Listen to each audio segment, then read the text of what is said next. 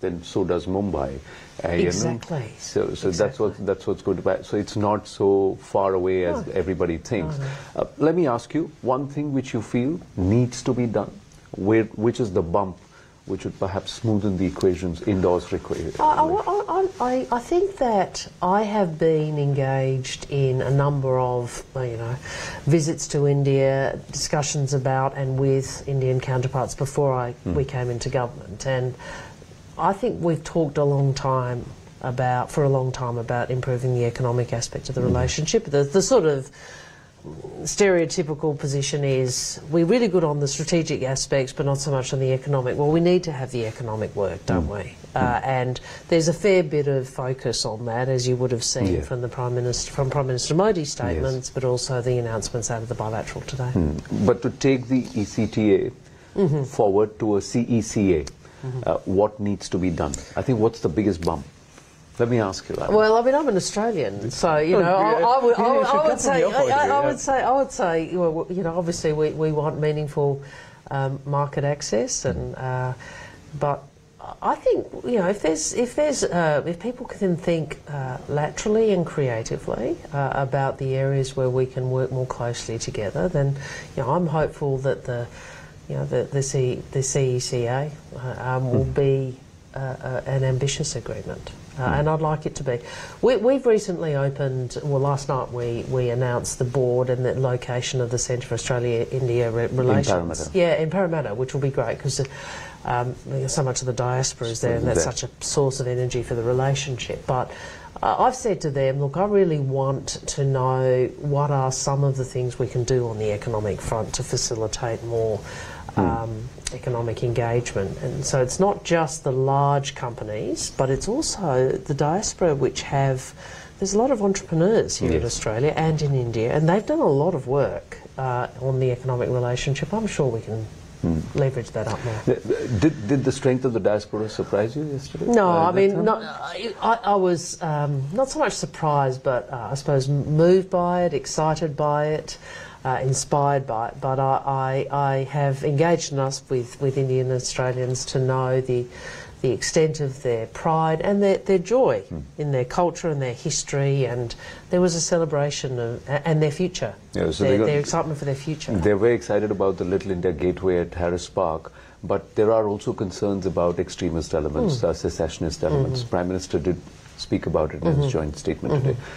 You think that's going to be addressed, Billy? Well, I'd say this, and I've made this really clear. We guard our multiculturalism fiercely in Australia. And we guard the social cohesion which underpins that. We are one of the most multicultural societies in the world, and the social cohesion and the values which underpin that matter to us. That's why there is no space for hate and bigotry, and there is no space for violence. And we've had an appropriate security response to the violence against religious places, including Hindu temples, and that is to be condemned. And what we would say is there is no place for that in Australia. People have a right to peaceful protest. That is something Australians expect, but there is a line, and we do not want people to cross it, and if that is crossed, then obviously the law will respond. No, I respect that. Vandalism, violence, protest is one aspect. Hate is another aspect. But the messaging is now secessionist. So that's where the concern is. Is the government, Australian government? Well, as I've said, I mean the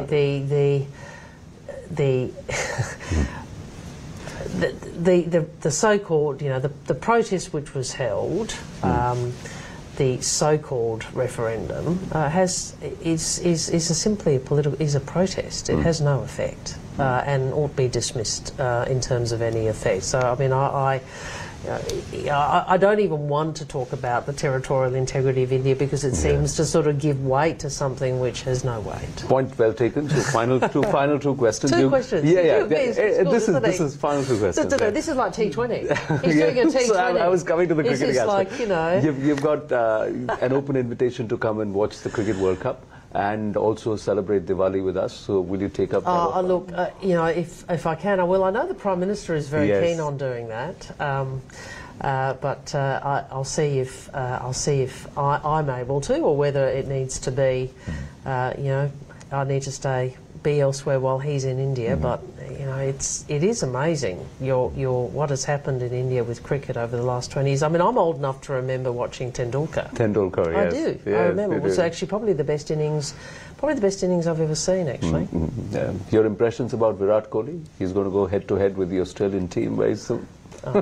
Well, we had a joke. We had a joke about the cricket in the meeting today, and I said Australians are getting used to the fact that you know we're probably winning less often. We're winning less often now, aren't we?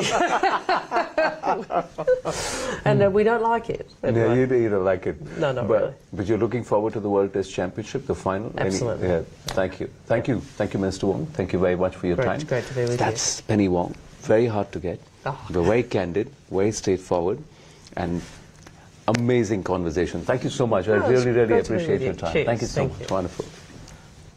So that was CNN News 18's Anand Narasimhan live with us from Sydney, who was in an exclusive conversation with the Australian Foreign Minister Penny Wong, who spoke about the India and Australian ties.